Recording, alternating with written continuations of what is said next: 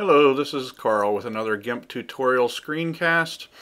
Today I'm going to be showing you how to do something that I often run into, and every time I do it I have to relearn it, so this is kind of also a video note to self. What I want to do, I want to put a border at the top of this image, but as you can see right here I can't do that because the image is sized so that the image comes right to the top here. So what we need to do is raise the top without changing the image itself, so we have enough room in here to do that.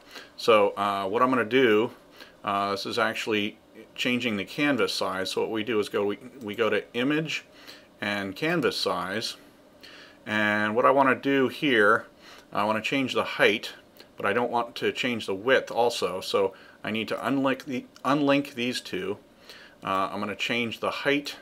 We'll make this 300.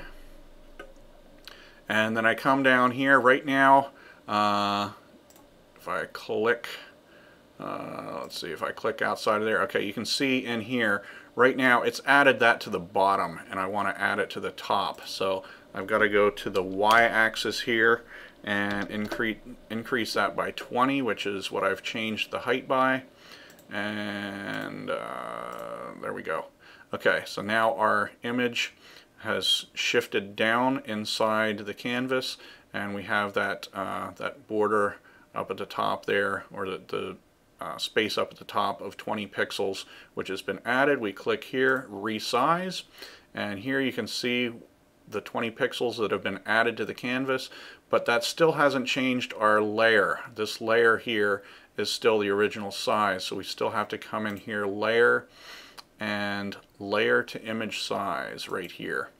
And now we are good to go. I can do whatever I want with the top here, and it's not going to run into the edge of the image itself.